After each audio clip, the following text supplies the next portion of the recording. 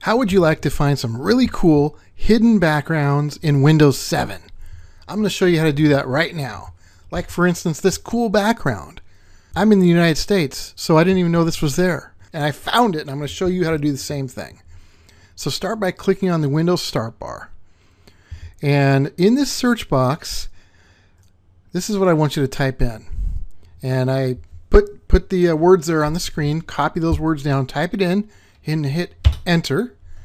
And when you do, it brings up a list of other countries' wallpapers.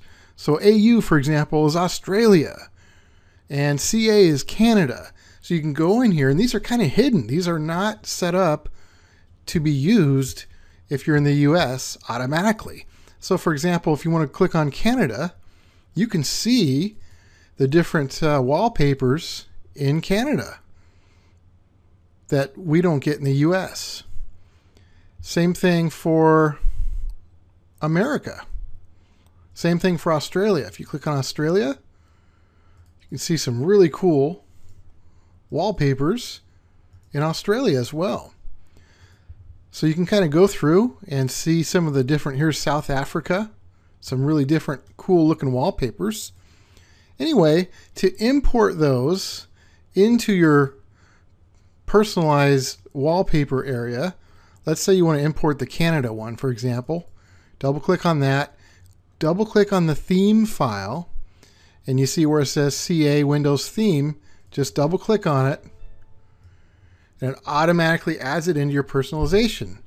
So in addition to your normal backgrounds and themes, I now have an Australia one, which I already did, and then the Canada one. And now I can access a bunch of different cool backgrounds. And there's a number of different countries, as you can see. So that's how you can uncover some hidden cool backgrounds and themes in Windows 7.